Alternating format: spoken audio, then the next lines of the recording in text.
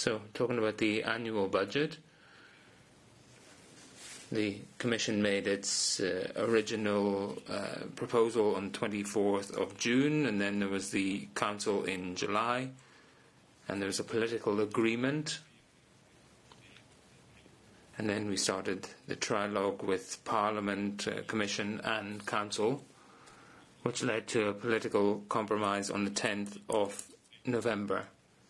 So we've adjusted our initial project for the budget on the 13th of November so that it could then be rectified, and then on the basis of that we're starting the conciliation process for the 2021 period. So when I'm talking about the conciliation process, there's something which involves the three institutions, so the Council, the Commission and the Parliament, and that starts today and will continue until the 7th of December.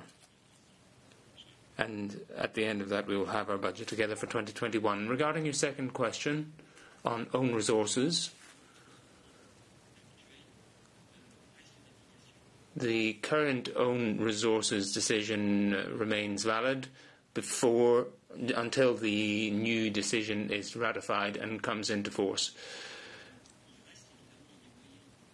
So, of course, there are resources for the EU to gather its own resources and to make payments.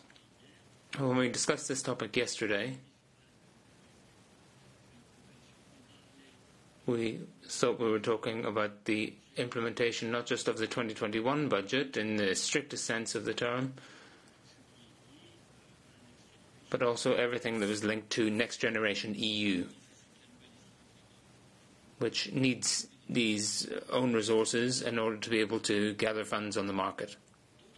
So any other questions on budget?